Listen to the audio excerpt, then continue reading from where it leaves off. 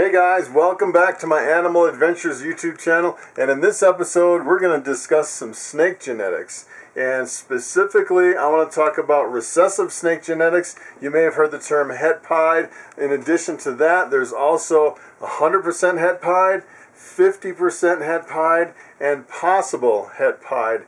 And in this episode I want to talk about the differences between those terms. Okay, so to kick things off in the study of genetics, I'd like to discuss first the codominant versus the recessive.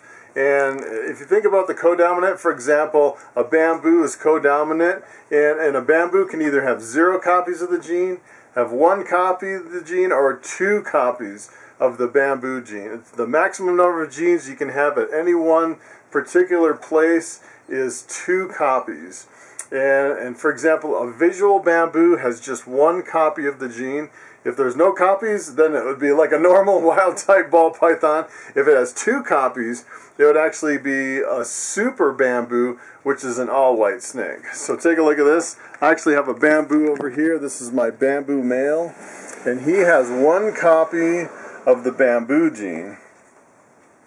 And if he had 2 copies of the gene, he would look something like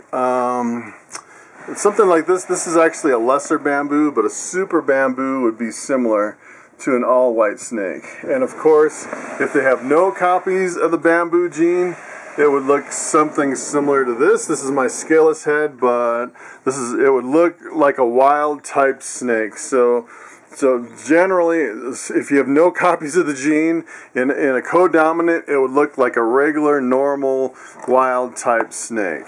And the thing about codominant is you can actually see 1 copy of the gene. So, for example, if you took this bamboo and you bred it to a normal, half the babies would come out bamboo. Now let's contrast that to a recessive. So, for example, my pied is a recessive. So if I took this pied male and I bred it to a normal, all the babies would have 1 copy of the gene, but they would all look like normals. They wouldn't look like pieds. And so, for example, I actually have a het caramel female over here. This girl has 1 copy of the caramel albino gene. And the caramel albino it's like a different shade of albino, and you can't tell that she actually has that caramel albino gene, but I know from the genetics, from the breeder, one of the parents was actually a caramel albino, so I know for sure that this girl has 1 copy of the caramel albino gene, and that's what we call 100% het caramel albino.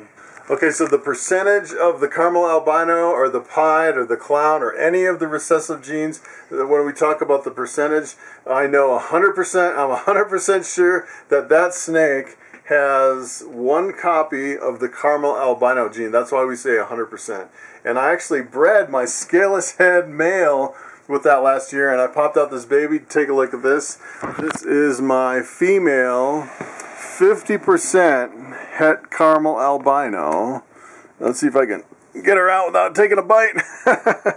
So this girl is 50% het caramel albino. So what I did is I bred my scaleless head with this one, this caramel albino.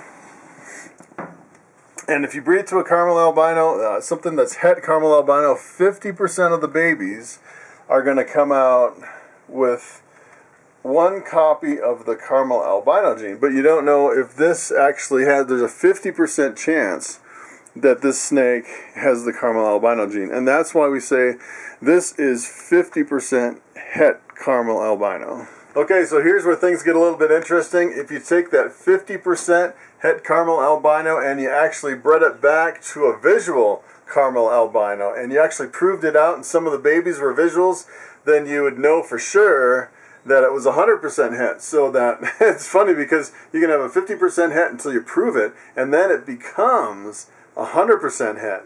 So now, if you know it's 100% het, all the babies from breeding to the normal are now going to be, instead of possible hets, they'll be 50% hets. And keep in mind, they're only 50% hets until you prove out those babies. And the thing is that it really gets diluted further and further and further if you don't breed it back and verify it with the caramel albino visual, it just kind of gets diluted and it just becomes a possible het caramel albino. Okay, so here's another interesting thing. You can actually have a 66% chance of it being het for a recessive gene. And the way that works is you take something that's 100% het and you breed it to another snake that's 100% het, and you increase your odds because you have two known hets, and you actually get, if you breed them together, I think it's like 25% of the babies are actually visuals, and then all the non-visuals are 66% het for that recessive gene. So if you're new to ball pythons, I thought I'd go through my collection and point out some of my recessive genes so you know the difference between what's recessive and what's dominant or codominant. And probably the first thing that comes to mind is the albino. So I actually have an albino female over here, and she is actually 100% het pied. And if I bred this to a normal, all the babies would come out 100% het albino and 50% het pied. So half the babies would carry the het pied, but you wouldn't know which ones were which until you proved them out. And let's see, I actually have some Desert Ghost stuff over here. Desert Ghost is recessive. This is a pastel Desert Ghost male. And I'm actually working it into some of my lemon blasts, trying to get the pinstripe and some other stuff into the Desert Ghost. Let's see, here is a pied. The pied is actually another recessive gene, so if I cross this with the normal, all the babies would come out looking normal and would be 100% het pied. And I actually have some double recessives. My albino pied mixes the albino and the pied together. Both are recessive.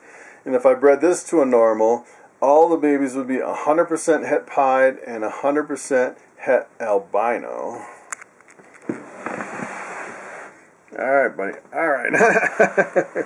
And then, let's see, I have a clown. I have a lot of recessive stuff. So my clown, this is my clown female. It is recessive, too.